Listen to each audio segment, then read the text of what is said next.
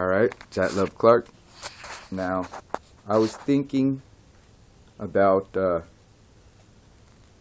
more of this Black Lives Matter, and, well, I came up with a few good ideas, I think, and I gotta give some of the credit to Dr. Common Sense, of all people, E.T. Williams, okay? Whatever happened to commonsense.com or something like that. Anyway, I'm not sure. So, anyhow, this guy a while back, he's been talking about, he's like a kind of like a pro-white black, but he's less offensive than Tommy Sotomayor to a degree, with the language anyway. He's just as offensive. He uses less graphic language. Anyway, but you know, he really brought up a good idea. He said, you know, a while back, he said, don't, you know, just stop going to the black neighborhoods, okay? And the police. If you're a white cop, don't go to black neighborhoods. Now, this sounds crazy and nuts, okay? Right? You think on the surface it sounds nuts. But I was doing a videos about Bloods and Crips and how, you know, it's kind of compare it to the Sunnis and the Shiites, okay? And how we need to just back away and not, you know, hand them both sides weapons, you know, to kill themselves with, and medical supplies to prolong it, and food.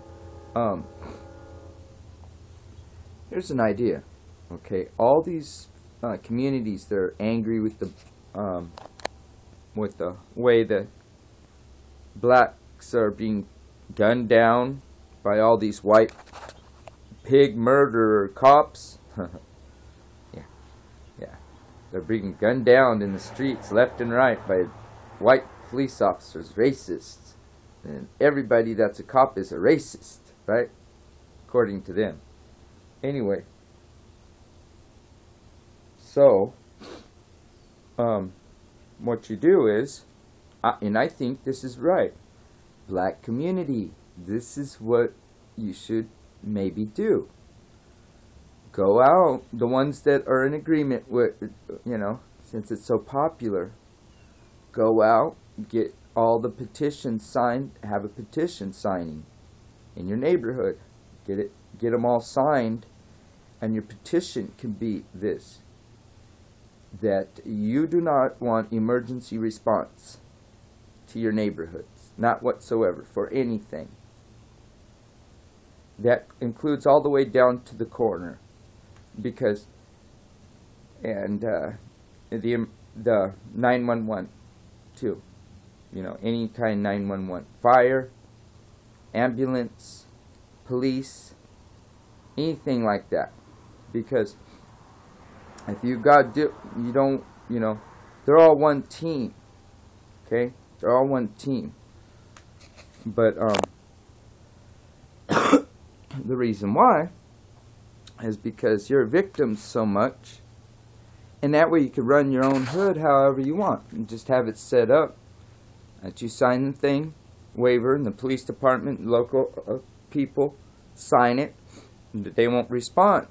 That they're fine with this, right?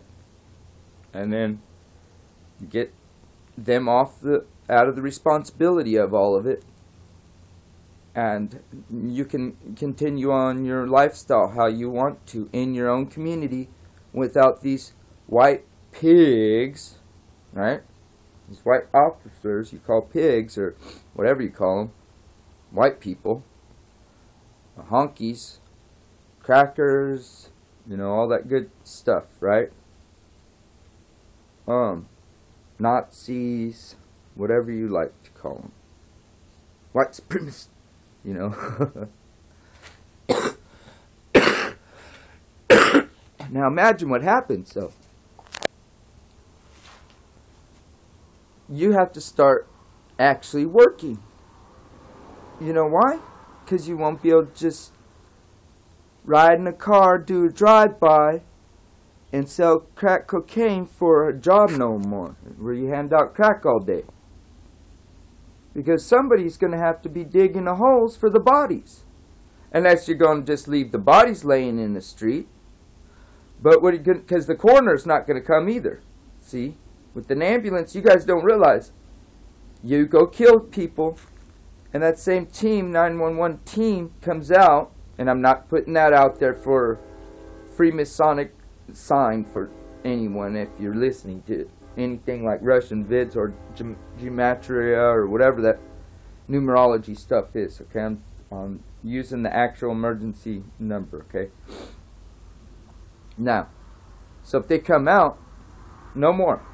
Because every time you guys kill somebody that lays in the street, somebody has to pick it up. Some official city person has to pick that body up, do a job by examining that body, do a full autopsy on the bodies and stuff, just to be sure, and all this crap, right?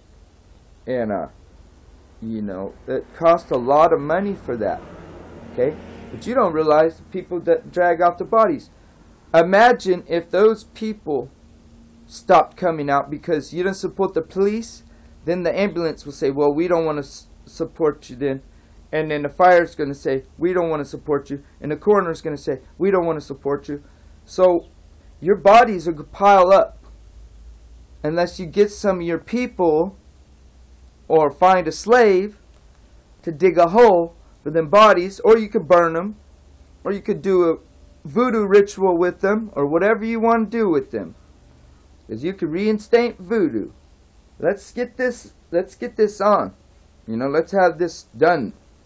You want to reject help from the police department, and you want to accept these phony numbers and get caught up in this bullshit that they're trying to get you caught up in, then have at it.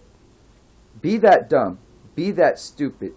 I know there's some black people out there smarter than that. And they know better than that.